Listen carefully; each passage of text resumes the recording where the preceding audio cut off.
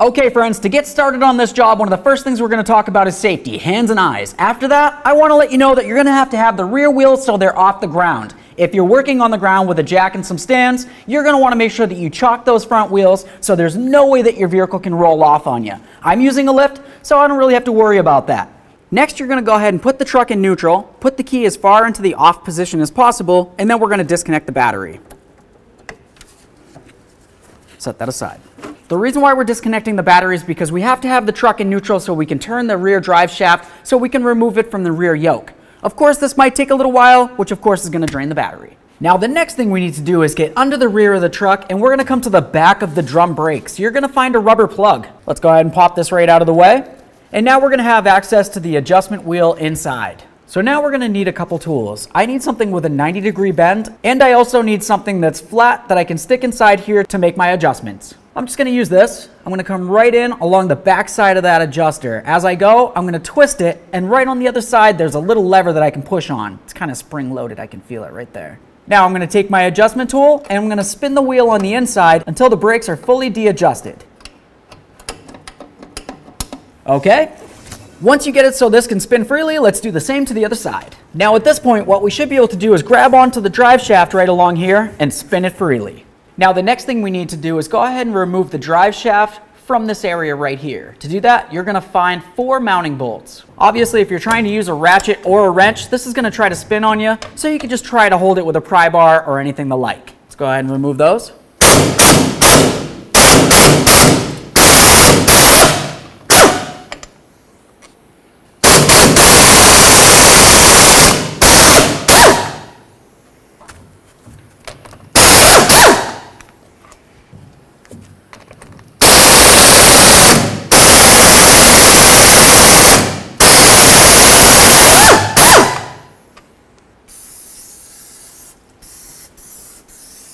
Okay, the next thing that we need to do is use a rubber mallet, and we're going to give this a couple loving bonks to help break it free. But don't actually hit on this area of the drive shaft.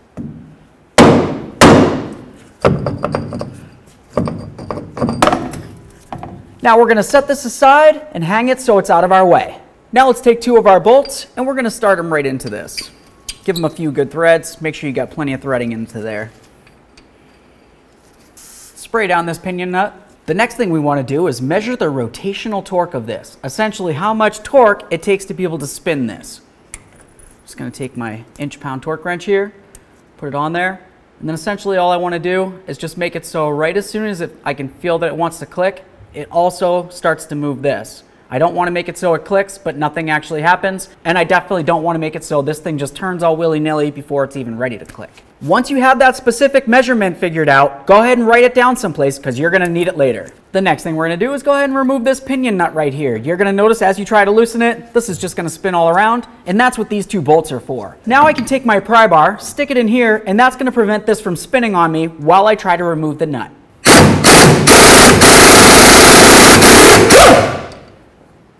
Let's remove these 2 bolts. Let's spray some penetrant inside here. The next thing I want to do is carefully give this a few bonks. Bonk, bonk, bonk, just like this, and just try to get it off.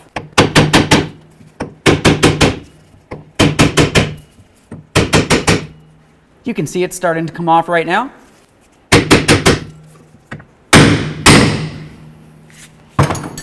Now at this point, let's go ahead and remove the seal from this area. You can do that using a seal puller. Stick it right in here and carefully pry this off. Now once you have this so it stopped kind of dripping out of there, we're going to continue on to cleaning up the area where the seal is going to ride.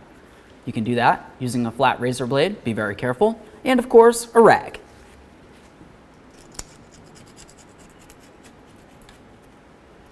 At this point, this is looking pretty good. I'm just going to try to get out as much of this gear oil inside this area as possible. And now let's grab our seal. Okay, now it's time to prepare our seal for installation.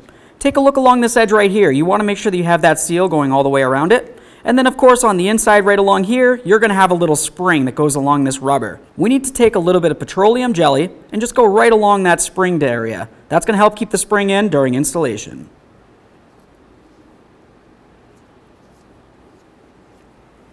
Line that up with the way that it needs to be. We want this to pretty much be as flat as possible with the differential, or parallel to the edge of the differential. Next, we need to take something that's going to go ahead and fit over along the outer lip of this. We don't want to press in on where the rubber is. We just want to go along this lip. I've got an extra bearing here. Comes right out. I'm going to use my rubber mallet so I don't damage anything. And we'll give it a couple loving bonks along all four corners and just drive it in.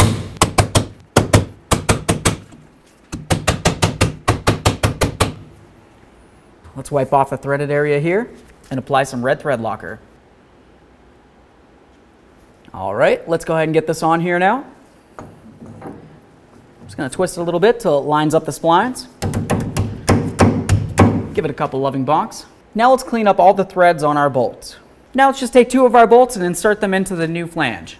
Let's install our brand new nut. Now let's go ahead and bottom this out. So now I've gone ahead and I tightened this up a couple times and rechecked it. And essentially what I want to show you is I'm going to go ahead and put this on here like what I did before. I'm just going to carefully grab onto this, and essentially I can pull this and I can still spin it without even getting a click from my wrench.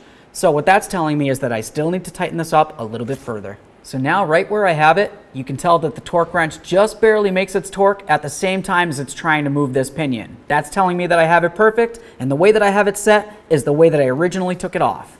Now the next thing we want to do is hop over to each of the wheels and we're going to adjust up the drum brakes. To do that, I'm just going to use my adjustment tool. I'm going to come right in onto that lever there and I'm going to go ahead and give it a couple cranks. While I'm doing that, I'm going to pause every once in a while and just spin the wheel. Once I feel as though there's a little bit of drag on the wheel, I'm going to stop there, de-adjust it just a couple clicks so I don't hear very much drag at all, and then move over and do the same to the other side. Okay, so right now, as you can tell, as I try to spin this wheel, it's under quite a bit of drag. Of course, as the brakes tend to heat up, they're going to expand and it's going to increase the amount of drag. So if you have this much drag on your wheel and you leave it like this, you're going to have seized up brakes after you drive down the road. At this point, I'm just going to carefully de-adjust it, just a couple clicks here until I have minimal drag. Perfect. Do the same to the other side. Make sure you put in your rubber plug, remove your bolts, apply some red thread locker to all of them.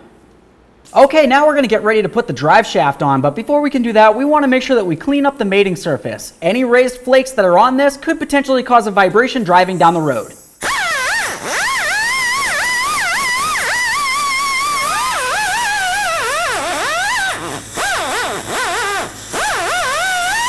Copper never sees.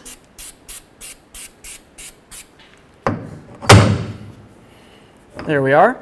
Now we're just going to line up all four holes here and start in all four bolts before we tighten any of them down. Now we're going to bottom these out in a crisscross manner and then we'll torque them to 83 foot-pounds.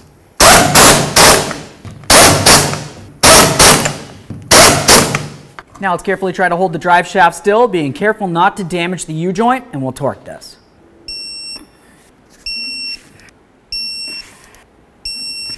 Next, we're going to come right up here to the fill plug. Go ahead and remove that, and then we're going to fill it with the manufacturer's specified fluid.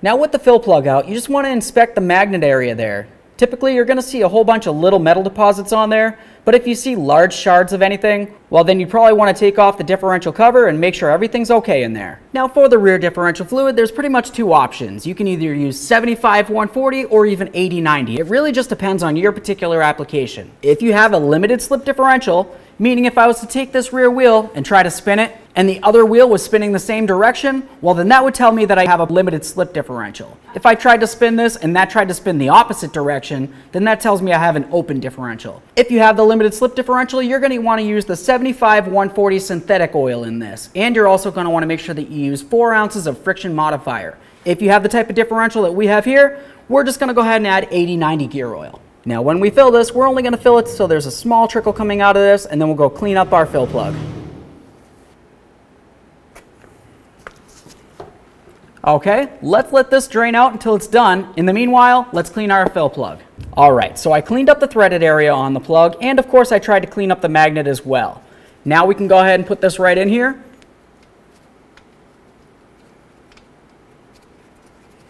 And then we'll bottom it out. Okay, right there I can feel that there's a little bit of pressure. I'm just going to go a teeny bit more. As you can tell, the fill plug doesn't go all the way in until you can't see any more threads. If you went in that far, you went entirely too far. Okay, so now it's going to be time to go ahead and clean up all of our mess right here. Of course, we have the area that we filled the differential and down here where I sprayed a whole bunch of penetrant before.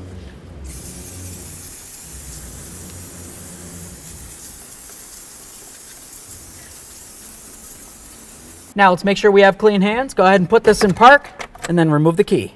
Reconnect your negative battery terminal. All right.